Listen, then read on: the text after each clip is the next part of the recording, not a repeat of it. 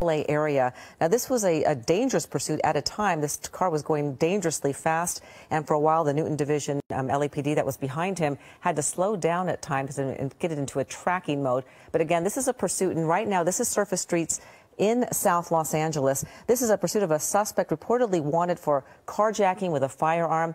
And the last note that we've received is that he might have a gun. They're not quite sure. And he might be a parolee at large. Now, this carjacking took place in June, so this guy has obviously been on the run for a while.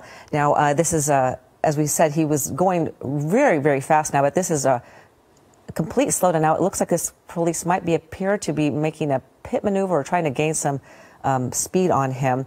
We've seen this Ford Ram truck drive through surface streets. At one time, he even stopped at an intersection, and we saw him talking to people on the street. Very strange behavior. Even saw him high five or fist bump another man through his truck window. He might know people in this area. We're not sure why he's sticking to this particular area. And in just the last few minutes, we've seen him just continuing to slow down, at times appearing apprehensive, perhaps debating what his next move should be. But time and time again, he has decided to carry on and keep these officers in pursuit. Now, this is where it gets dangerous at these intersections, because at times he just runs the stop sign and continues on. He is driving relatively slow, thankfully, because earlier on, here we go, this looks like he might be attempting a pit maneuver soon on this guy. Difficult, though, because this Ford, I believe it's a Ford Ram truck. This is the westbound 92nd in South Los Angeles. But it seems like that would be a challenge, because even though that CHP or I forget what kind of car that is that the officers use, but that Ford Ram truck that the suspect is driving is certainly a heavy, I don't know, half-ton truck of some sort. I will have to ask Dave Coons on that one. But it seems like it'd be a tricky maneuver. But they haven't been able to do any spike strips as of yet. That would certainly slow him down.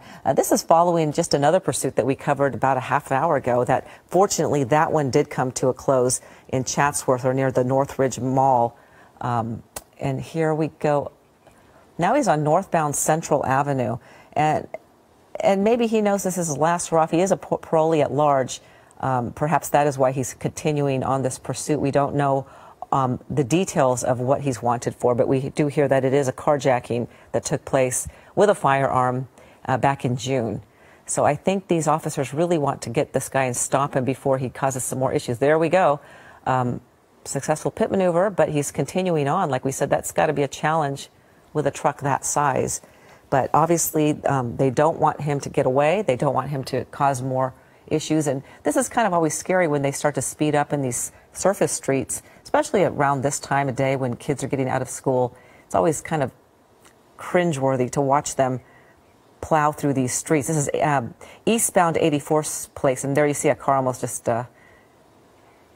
Now he's turned onto Hoover, and this is a very narrow street, as you can see. Pedestrians have to be walking around there. It's a very dangerous situation. It's difficult to stop them, I think, on these shorter, these smaller, narrower streets.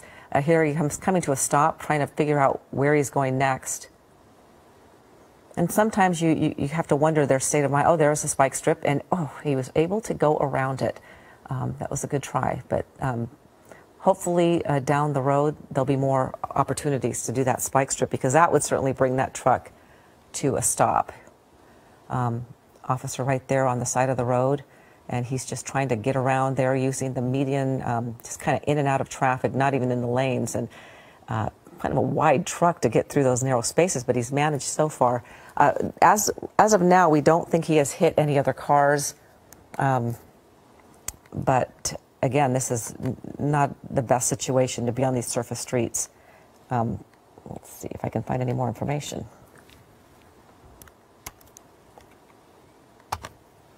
Okay, bear with me.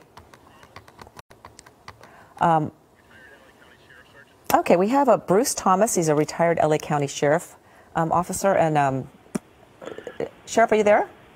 Yeah, I am. Go ahead, Ellen. Hi, Bruce. Thank you so much for joining us. It's tough sometimes because we have very little information out here, and we're just watching this pursuit. What can you tell us, and what's your opinion on this pursuit? I just picked it up. My understanding is it's a carjacking suspect, but he's possibly what we call a PAL, parolee at large. and also there may be an assault with a deadly weapon on a police officer also in this. So when you have a situation like this, obviously he's dangerous. He's he's desperate to get away. Does that change the tactics on this type of pursuit? Well, there's a couple of things that are involved in the pursuit. One, if he is a parolee at large, he doesn't want to go back to prison or the county jail. The other issue is, too, if you have an assault with a deadly weapon on a police officer, that elevates and ramps up the mindset of the police officers on this because they want to take him into custody, and obviously this guy doesn't want to go into custody. Yeah, and earlier we were commenting that he was going really fast, and for a while they had to sort of sit back and make it a tracking mode as opposed to a pursuit. How do you decide when you're on surface streets how closely to follow a guy and perhaps make him more desperate? Well, there are certain factors involved in a pursuit. Speed, traffic conditions, direction of travel, how many people were in the vehicle, what is the vehicle and the people wanted for. Those are all factors. And obviously with traffic conditions, if he's going 70 or 80 miles an hour on a residential street, we're going to back off, meaning the police are going to back off, go into that tracking mode because it's just so unsafe. Right. And he does appear to be doing circles. Like he just backtracked to where he was before. We saw him earlier, kind of high-fiving somebody on the street. These pursuit suspects often go to something familiar because they perhaps can find a place to hide out or turn into an alleyway of some sort. That's correct. They usually, when we've seen recently, a lot of them, where they go into an area they're familiar with, meaning they're going to an area where there are friendlies.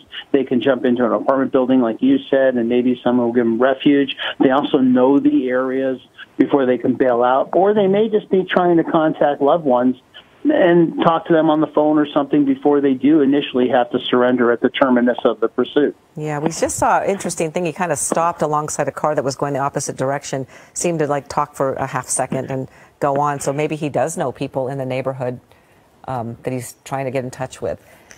So in this, we saw him try to do a pit maneuver on a surface street. Is that common? Pit maneuvers are governed by the street. I mean, obviously a less crowded street where a pit maneuver is easy because it's wider, because you do have to hit the suspect vehicle a certain way to the rear of the vehicle to spin it out of control, and the vehicle doing the pit maneuver has to speed up to really spin the suspect vehicle. So on a crowded street like this with a lot of cars, maybe some people, not really apropos. Well, here's a bit of good news. We understand that he did hit a spike strip. So when they're waiting for their tires to simply deflate, do they just sort of just lay low and wait for that to happen? Because he can't go on forever with the rims. That's correct. The spike strip has little, they're basically metal straws that what they do is they embed themselves in the tire and they let air out very slowly. One, so that the vehicle is not, it will come to a rest without any kind of danger aspect. In this case, the police are just sit back, wait for the tires to deflate. It goes on the rims, hopefully disables the vehicle. Then they can conduct their felony traffic stop and take the suspect into custody. Oh, good.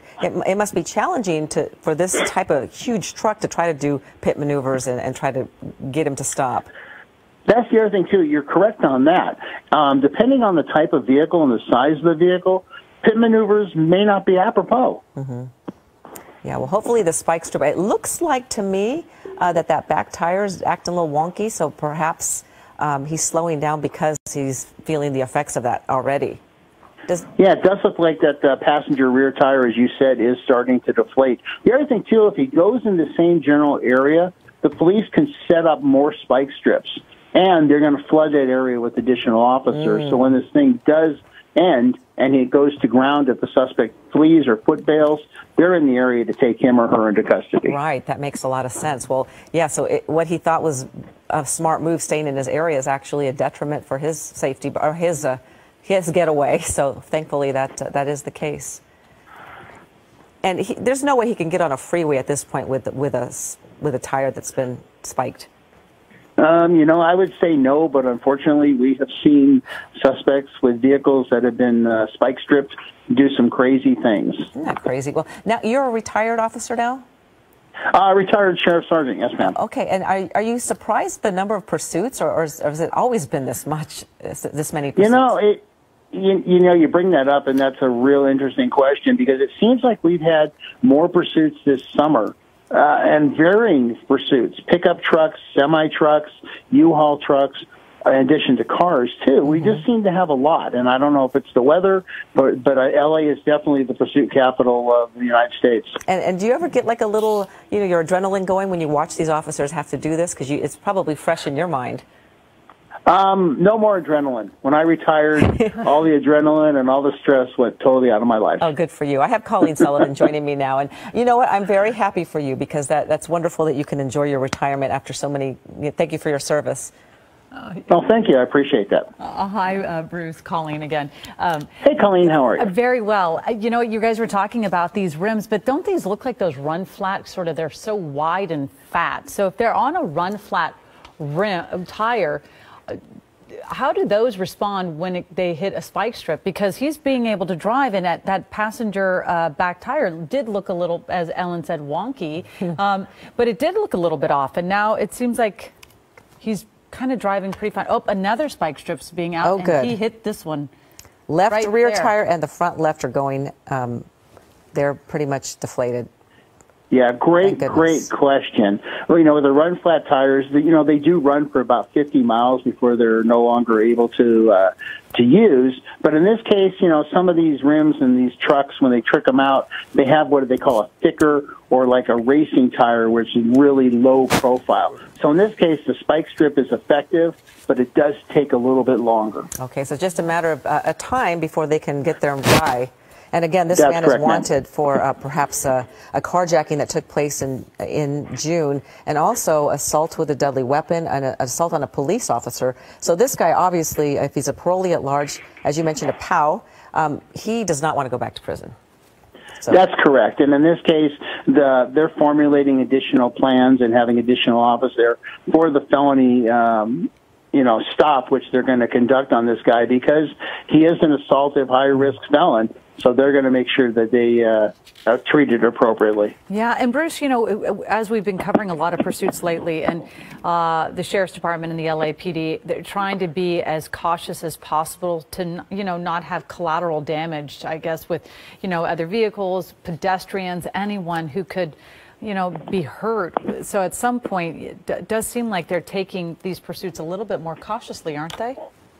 Yeah, there was a study that actually came out earlier this year that unfortunately one of the police agencies, as you say, collateral damage, seemed that there were a lot of third-party collisions related to the pursuit. So that's something that the watch commander who's at the station, who's listening to the radio traffic, and also the field sergeant involved in the pursuit, they're monitoring closely because the last thing we want to do is have anybody injured due to the suspect's actions and ultimately the police actions. That makes a lot of sense. So now that his tires have been spiked, is it easier to do a pit maneuver now if the circumstances are right?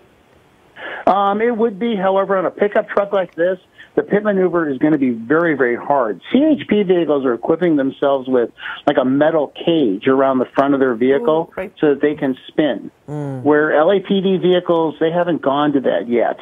But it's only a matter of time. Yeah, well, looks like he's really slowing cautious down. in this intersection, which is good. Yeah, maybe he's considering surrendering. That would be wise on his part. All these black and whites, at some point you have to say, I'm really not going to be able to get away. Yeah, you would think that, but unfortunately when you have a parolee at large, someone who's been in the jail system for, felony crimes, not just misdemeanors, their mindset is, I'm going to jail, so I'm going to prolong this as long as I can. Yeah, we saw the officer right behind him kind of waving him forward. Is there any way that they could be in communication with him and telling him to, let's get away from more, less populated place or get, I don't know.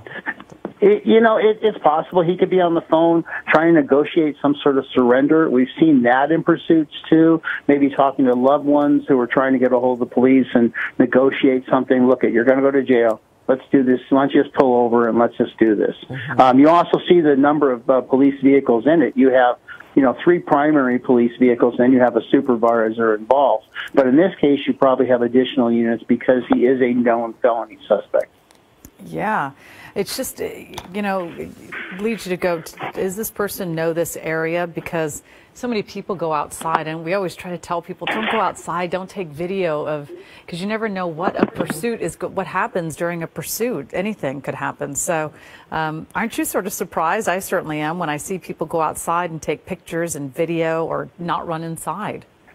You know, you would think, but once again, we've had a couple of pursuits recently where we had people on Ventura Boulevard in Encino, one of the pursuits that you guys covered, where they were actually taking matters into their own hands, boxing the suspect in, trying to get him out of the car. There was another one in Sherman Oaks where people were throwing stuff at the suspect. So people do some crazy things. Yeah. When we saw this particular suspect about, I don't know, 10 minutes ago, stop at an intersection, and a guy came up to his car, and he was kind of doing the fist pump with him. And yeah, look at that guy right there. Yeah, it's like maybe he, well, okay, he's turning around toward the officers now. U-turn. He's not going very fast. Well, you see 20 miles. Well, you know, we always say they're not going very fast, and then they pick up speed. So, yeah, you just never know what is going through the mind, because it just totally goes against common sense that the person thinks they're going to be able to be let go. Exactly. Yeah, and we've seen pursuits where they pulled into big, parking structures in downtown LA. They don't get away. So I don't know why they think this is going to be any different. Exactly. Maybe each person thinks, well, okay, I'm going to be the one that does it. But with flat tires and on surface streets with a bunch of black and whites behind him, it doesn't look promising for him. But he does pull over and talk to people, so this probably, or it looks like this is an area he's very, very familiar with and may know these people. Yeah, maybe he's saying his last goodbyes because he knows he's going back to jail, perhaps.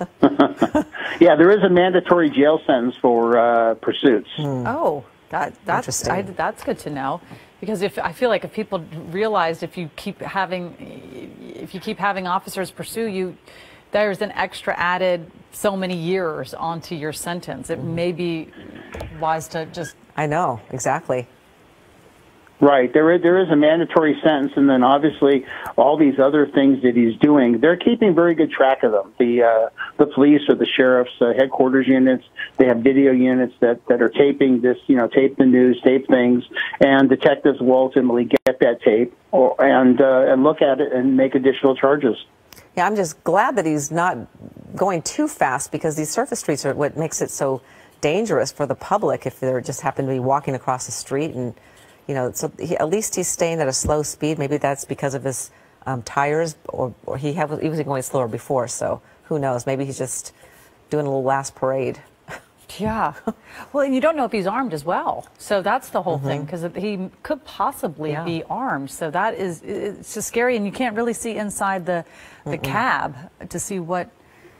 But when we do see him ever so slightly, looks very calm. No, it looks like he was about to come to a stop. And he's done this several times. He kind of hesitates, he stops, and then he decides against it. But well, that's like when the terminus of the pursuit happens, when he finally pulls over, or the spike strips have taken their effect. The LAPD in this case will do a felony traffic stop, and they will have their guns out, because you are dealing with a dangerous felon, a carjacking suspect, assault with a deadly weapon suspect on the police, in addition to the stolen vehicle. So there's some serious felony charges there, which he's definitely going to be wanted for. It also looks like the pickup truck is rocking, so I think the tires are deflating very quickly now. Yeah, it does, and it makes you think. Those officers, and like yourself, put your lives on the line to get this guy, and it's too bad.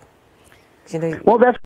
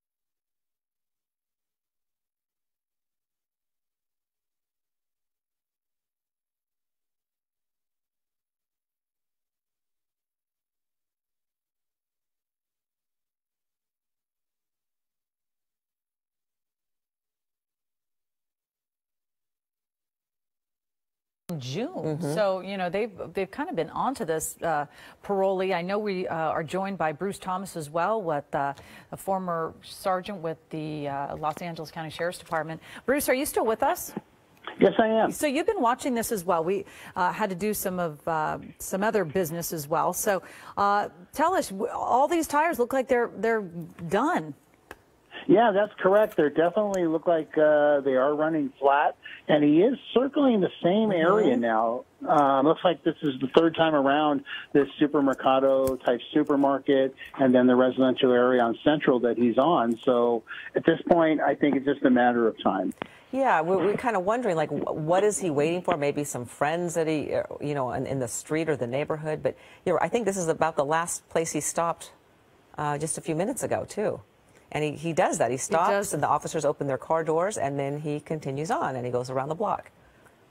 Yeah, apparently, you know, he's wanted for some crimes that occurred earlier this year, and so they know who he is, and they know about him, and they've been able to track him down, and now they want to take him into custody, and they probably tried to do a traffic stop of some sort, and that's when the pursuit ensued.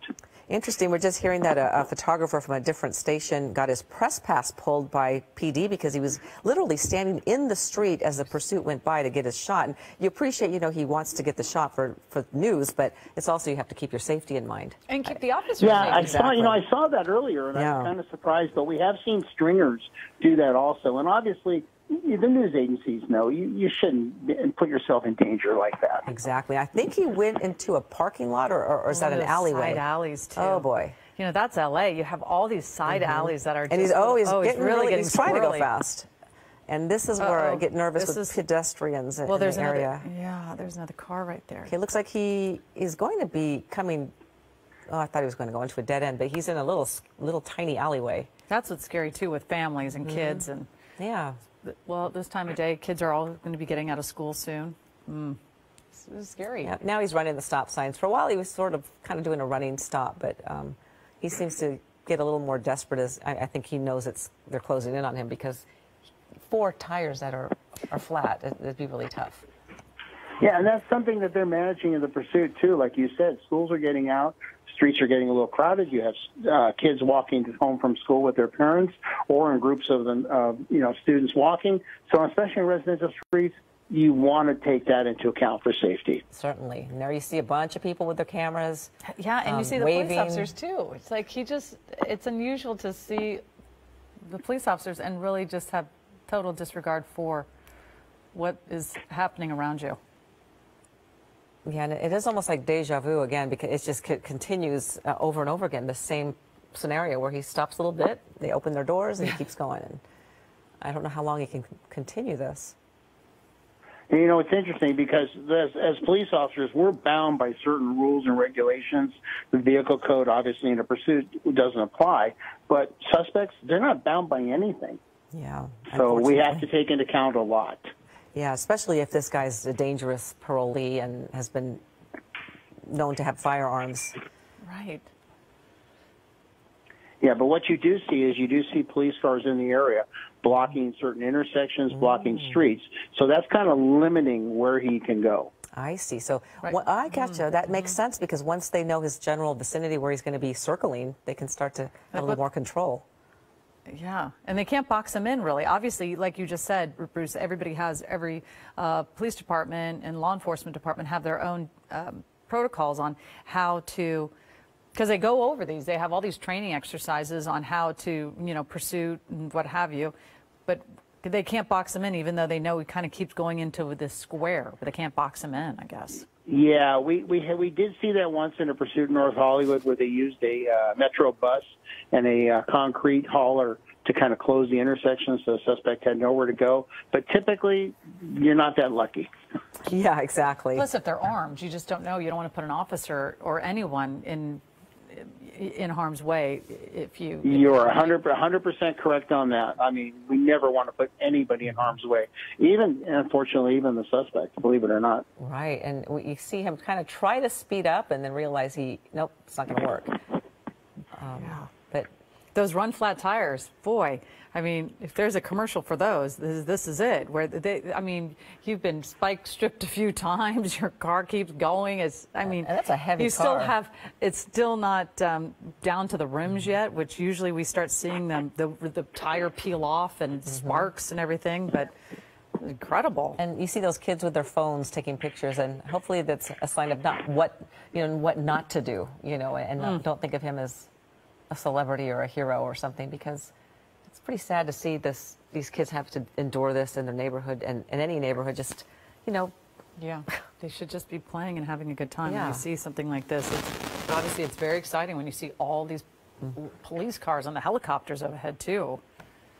Well, see, that's the other thing, too. The helicopter brings people out of the house. What's going on? I mean, I'm curious when it flies over my house. Yeah. I'm like, why is it making circles? What's going on? Exactly. And so people come out of their house and they want to videotape because this is a life event for them in their neighborhood. You're right about that. I think that is your natural instinct. It's when true. You see I go outside and I look out the windows. And I go outside. I think he's on Central Avenue right now. So he seems to be circling again, and he went on 88th Avenue, 88th Street. I'm not sure. But it's 88th Place. Seems like I take that back. Kind of going through his normal little grid, because he keeps getting back on South Central Avenue. And just gonna sit here and watch him and see. Hope that he just gives up at some point.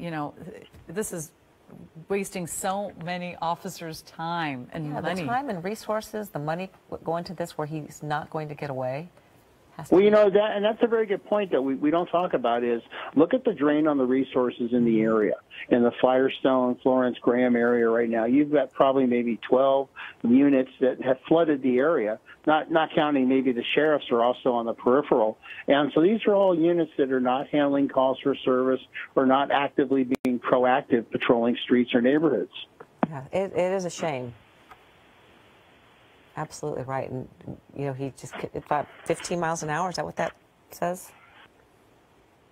Not even 15 miles an hour.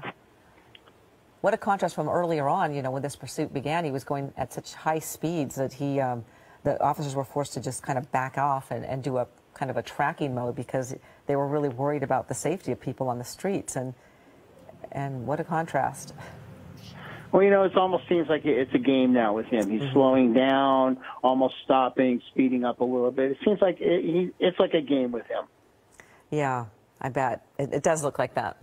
I mean, at some point, you're going to run out of gas, even if your tires. I mean, it's not like this is a fuel-efficient vehicle. Look at all those people on the corner. All the people on their phones. On the corner. There's going to be plenty of video of this, no doubt. Yeah. Yeah, I mean, he's just toying with the officers now, and that gets a whole different mindset of the officers, too, because they're obviously getting frustrated. And that's when their training kicks in. That's when the supervisor on the radio saying, guys, I know this is frustrating for you. Let's stay the course. Let's do what we're trained to do. Interesting, because, if we're getting frustrated watching it, I can't imagine how those officers must feel. Yeah. Yeah, especially a slow-speed pursuit, too, because it's just been going on, and we're going around the same block again and again and again. Absolutely. And Bruce, do they ever change? We keep seeing the same, car right behind that suspect. Do they ever change out crews like the CHP does? If they have been being on this for too long, and they probably are getting a little bit tested with this situation, do they ever just swap them in and out? Great question. CHP is very well versed in that because they go through different areas where different CHP geographical offices are. So they do swap that out. For LAPD, typically they have the primary unit in the pursuit, then they have a secondary unit followed by a supervisor and then an additional car to help with the felony stop. But they won't really change them out. What LAPD does have going for them is there's two officers in the car.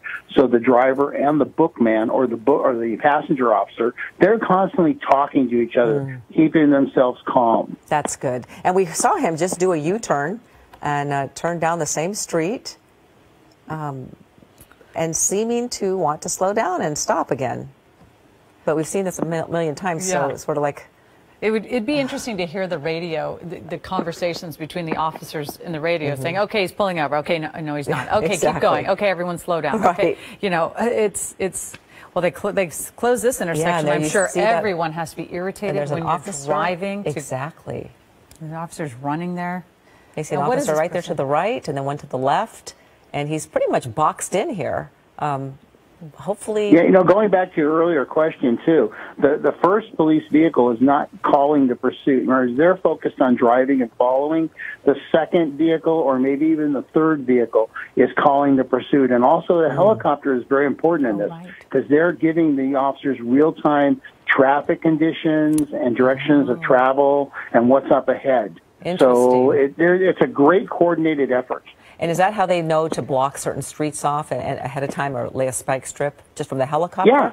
Okay. Yeah, you have the orbital platform, which is basically calling, may even be calling the pursuit to take the stress off the officers driving and following this guy, saying, hey, he's coming up on Hooper Avenue again at 18th Street. Let's get a unit there. Let's get a spike strip there. So, and you can see they've just flooded the area with officers. I can't even count how many now because they blocked so many streets off. And again, underscoring that this is a waste of resources for this one person that is not going to the other thing too, which they are worried about is this a friendly crowd that is gathering there? Yeah. That's why you need a lot of resources because they may not be all friendlies. Oh, right. Well, that's a good. So you do have to maintain crowd control when this thing finally ends. So many factors to consider with something like this. And again, you have as a supervisor, I'm thinking plan A, B, C, and D. Oh, my goodness. Well, it's a tough situation. I mean, all the way trying to send out a tweet for people who are in this area. Of course, I can't seem to. And after seeing this, Bruce, that well-deserved retirement. The stress that you officers endure, and sheriffs and LAPD, it's such a stressful job, and this is sort of highlighting that. Well, it's funny you bring that up, but there was actually a study. For every year you retire after the age of 55, you add 2 years to your life expectancy. Oh, my goodness. Wow. That's crazy. So, I was fortunate. At age 55 and a half, I retired. Oh, good for you. Good for you. I feel happy being that my dad is a retired police officer. That's correct. Yes, we talked about that. Yeah, makes me feel very good. He's actively busy and far less stressed. So it's always good to see people being able to retire, especially when they have these kind of stressful jobs. Now he seems to be going a different street, covered with trees. Maybe he's thinking he can hide. But he went off his little route for a little bit. Yeah, because what they're also planning for is when he goes to ground or a foot bail, possibly a foot bail. So that's why you see so many officers in the area, because they're going to set up a containment very, very quickly on this guy, and he's going to get caught. Right, exactly. And if he's smart, he will just quietly surrender, and sooner rather than later. Well, that'd be the smart thing to do, but... But not necessarily as everyone. We already witnessed that he might not be the smartest person. the most smart. Yeah, I don't think he's a rocket scientist. Yeah.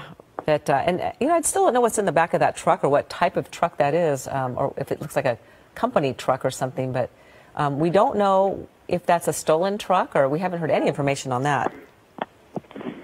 Yeah, it looks like he's just wanted for prior crimes, the carjacking, the ADW on the police officer. Whether this is his personal truck or it's stolen, I haven't heard anything on that. But he definitely knows the people in this area because they're coming up to him. Which we see a lot happen. So to let you know that this person probably lives in this area, probably trying to find a friendly face that they really can maybe figure out how to keep eluding police, which at this point it seems like it's going to be very tough. Yeah. And as people, if traffic picks up because kids are picked up at school, people are out. It's about 2:30, 3 o'clock when kids get out, isn't it? Yeah, absolutely. So, and a lot of parents trying to get to their kids, which is just as stressful for the parents being stuck in traffic, the kids waiting. I'm amazed how many people are just able to stand on the street and watch this guy drive by, and it picks up every time he goes around the block. Yeah, it's as if everybody knows the loop, and but this is just going so slow, which is good because we don't really like the fast ones when everyone's lives are in danger. But this also is just pull over at some point. Yeah, and it looks like he might be actually stopping. Oh, no. Ellen, she did it again. You shouldn't have said it. I jinxed it. You did jinx it. Darn it. But I mean, really, people have to get onto their daily routine, and this is really impacting their schedule. And I'm sure for the schools, all the local schools that are in this area, they're going to sort of keeping the kids. Those teachers have to stay later. You know, it impacts a lot of people. And that's a very good point you just brought up. You know, because if there are schools in the area, they might have gone into a lockdown mode because of this. Which means nobody's picking up their kids. Goodness. You have a lot of parents that are impacted now because ultimately, if he stops by a school, they have to. You see a crossing guard there. They have to lock the schools down for safety. Yeah, and it's very nerve-wracking when you know he knows he's a parolee and could be armed. That's a scary situation because he's obviously desperate to get away. So his actions, could be desperate. Yeah, but he's definitely in the same area. There's that El Supermarket again. Now he's just going the other way. He was going, I think it's east. Now he's going west. So it looks like, this is going to come to a close very quickly. Yeah, I hope you're right. We do. At some point, it's going to have to come to a close because he is going to run out of gas. But yeah, and the tires will deflate. Right. Yeah. We were talking, Bruce, about you've seen it earlier, but we saw one pursuit go all the way down to San Diego County on rims, and it was sparking. Looked like it was at night, and looked like fireworks were going off. But it kept going. Keeps going. Yeah. Yeah, depending on the vehicle and the make, some of these vehicles will run on rims with sparks flying. In this case, these are definitely some low-profile tires, and it seems like he's able to drive on them. Goodness. Yeah, and it's such a cat and mouse game with the police too, because he knows that he feels secure enough that they're not going to use any sort of He's really force. annoying. He's just trying to. It's just like taunting them almost. Yeah, exactly. I mean, we did see a pursuit, I think it was about a year and a half ago, where San Bernardino sheriffs actually fired from the helicopter platform into the vehicle. Yeah. And the pursuit ended very, very quickly. Yeah. It's not something I think that has ever been done before, and they kind of set the precedent, and we haven't seen it since. But it was very interesting when that was done. Is that a tactic? That's interesting. It's hard to say. Yeah, that's not done very often, is it? Basically, no, maybe a deserted dirt road. Yeah. Yeah, and they were in a very isolated area to do that. But there is some new technology which they're trying that, they can send a taser dart into the car to short out the electronics. Wow. There's all sorts of things that they're doing. None of it's available yet. That would sure be wonderful. No kidding. Yeah. No kidding. And then, okay, so now we're looking at him. We can because it does escalate the frustration of these officers to see this guy just play a game. Just turn. Yeah. I mean, we just keep going back and forth on South Central Avenue. I guess at East 88th Street. Yep, he's been on the street about the whole time. It feels 10 times. Yeah. Oh yeah. It's like, I wonder where he's trying to go. Is there somebody on the street where one of the family members and they're not home? You just have no idea what's going through this mind. Is he talking to the crowds? I can't quite make that out. He hasn't made any hand signals. Sometimes they're waving to people and stuff, but he hasn't done that except for that one time where he kind of high-fived somebody on the street. Yeah, it also looks like he may have taken off his shirt and went into some sort of tank top or what they call a wife beater T-shirt. Because it looks like he had a black shirt on now. It looks like it's a white shirt. Yeah, like a white tank top. Yeah, exactly. That's what I saw, the tank top. But it's probably hot, too. Yeah. I'm sure, but maybe he is trying to conceal his identity if he were to run or flee from the vehicle. Yeah. Who knows? I mean, we're talking generalities. Yeah, we're talking to someone who's desperate, too, and if he thinks he's going to get away by taking his shirt off. I know. Yeah. But I guess at this point, he has nothing to lose.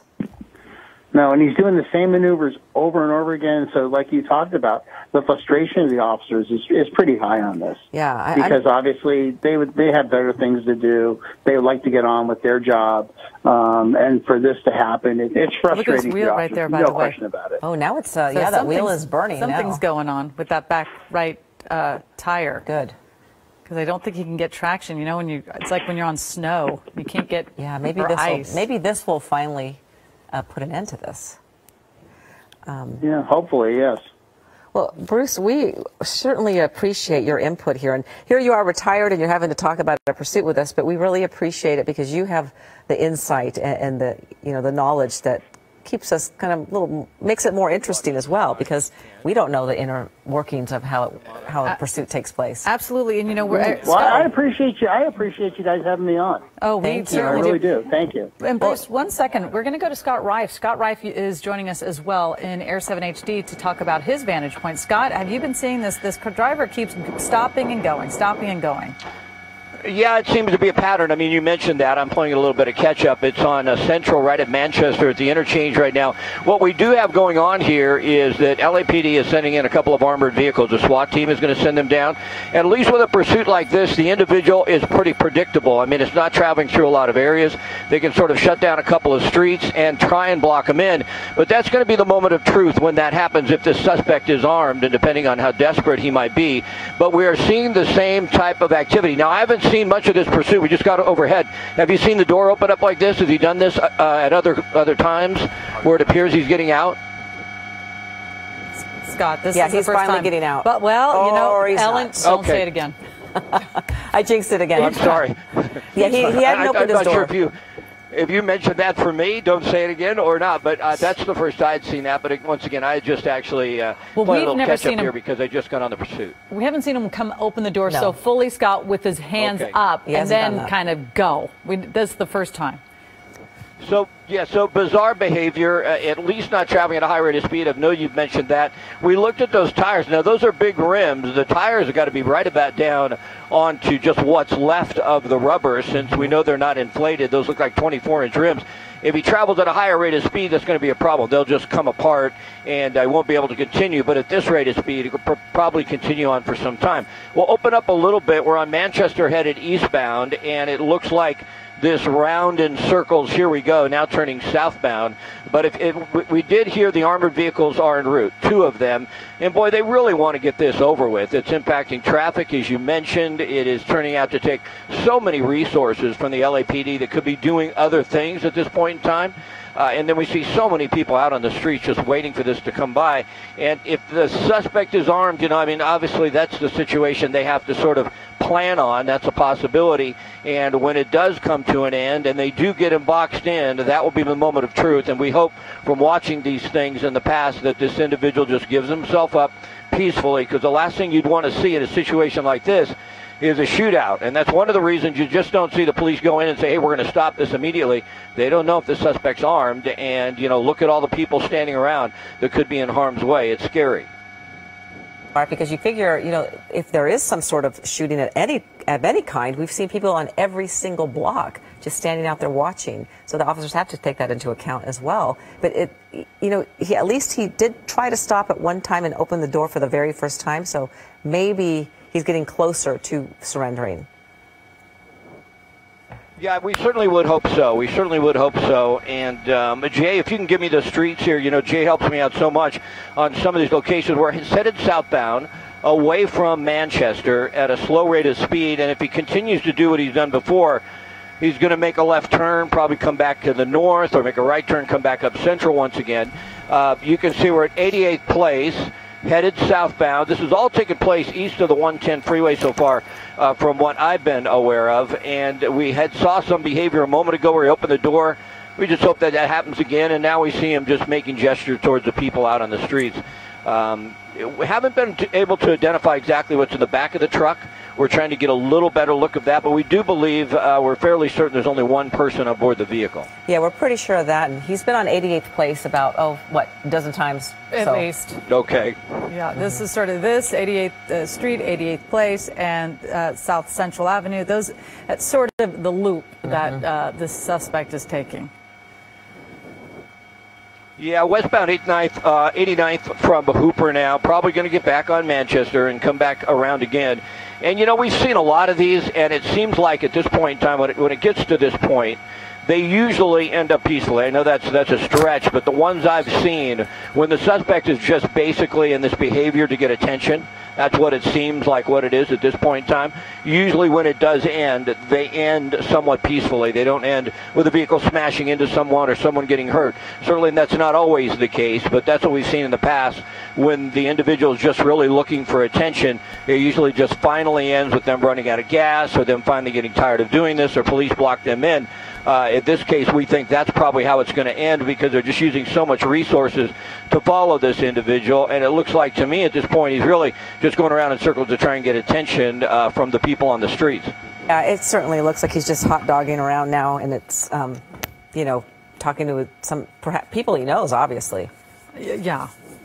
And then, okay, so is he going to give up? Who knows? Because and then everyone doesn't seem very alarmed by his presence because they just keep standing out there. The skateboarder just keeps cruising right next to him. Will he stop? Yeah, and I don't know about you, but I wouldn't want to be standing around there. Yeah. Yeah, Ellen and Colleen, you know, you look at this situation. We know that already the suspect had driven the vehicle towards officers, so an assault on a police officer. There's a door going open. Let's hope he gets out at this point, obeys their commands, and gets down on the ground. This comes to an end, and the neighborhood can get back to normal. It looks like he's out of the vehicle, so there's some progress. This is scary, though, because right now, if he does not obey the officers, we'll try and get around to the other side. He's probably going to pick up his shirt to make sure he doesn't have a weapon in his waistband. More than likely, they're going to get him face down onto the ground, maybe throw his keys out so he can't hop back in. Right now, he could still get back in. But what's so scary is that with the officers behind their doors and their guns drawn, look at the line of fire if this individual would grab for a gun. I mean, it's just frightening, the threat to the neighborhood right now. And let's just hope this ends right now peacefully. That would be wonderful news. He seems to keep putting his hands down. Maybe the officer's instructions are not super clear. Well, no, this isn't the behavior that, trust me, their commands to him right now are very clear. They are telling him in one unified voice what to do, and he is not doing it. And he's been taunting. His hands would be up. Yeah. Go ahead. Oh, I was just saying, he's been taunting them all day, so it's not surprising that he's still doing that.